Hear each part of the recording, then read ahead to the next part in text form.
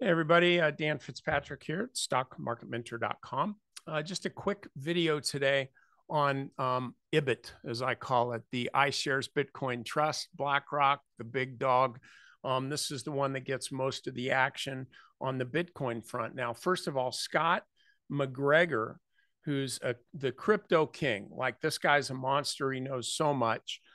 He held it was basically a come one, come all workshop on crypto this morning, and he just absolutely crushed it. So if you didn't get that, have access to it or get the recording, you can get it. Just go to our website. In fact, probably the best way to get it, frankly, is to email Karen at stockmarketmentor.com. She's my assistant, and she can get you that.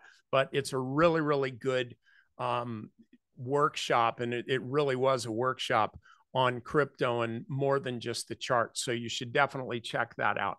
But with that said, now I want to look at the Bitcoin Trust here. And the one thing you should notice about it, other than the volatility, is it is super gappy.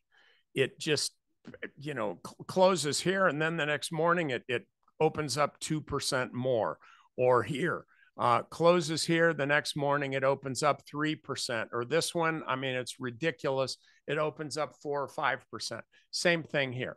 And so it makes it very difficult for you to be managing risk if you're just trading the Bitcoin Trust. If you're just trading it, I think the better way to do it is through position size.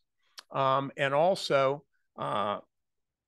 I'm going to go ahead and stop this because I just thought about something. I want to pull something up. Okay, there. The better way to trade it, in my view, is to just be tracking Bitcoin. Now, Bitcoin trades 24/7.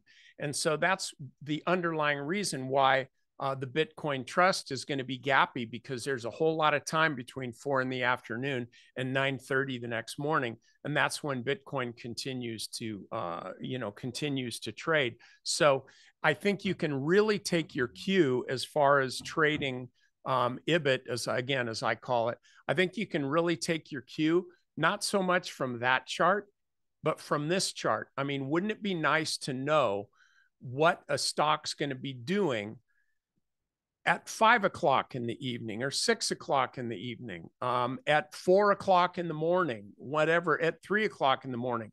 What I'm saying is you can get a handle on these Bitcoin ETFs much better by just looking at the underlying chart here than anything else. And like, as I see it here, you can see this thing is up to 62, almost 6,300 bucks. And at one point, 64,000.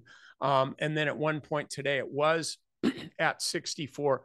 So this is the kind of thing where, like, even right now, after hours, by the way this thing's going, I would feel perfectly comfortable buying some Bitcoin, the IBIT ETF.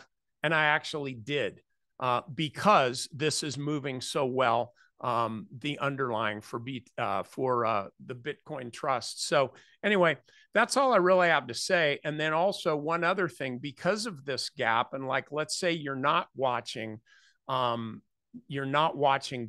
itself, then a good way to be managing your risk is to look and say, all right, if this stock falls below the prior day's intraday low, which here is 33.80, then I'm going to go ahead and sell the stock because the party's over here.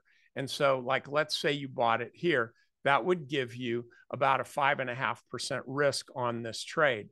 Now, the one thing you can't, won't help you with is gaps. If Bitcoin gets crushed because Elizabeth Warren, goes on the warpath, then maybe it's not going to be such a great trade. I don't really think that's going to happen. So I would just trade this according to Bitcoin, and then keep a stop below the prior day's intraday low. Okay, that's all I got for you. And by the way, again, don't forget, if you didn't get that recording and you don't know how to get the recording, then just email Karen at stockmarketmentor.com, and she can help you out.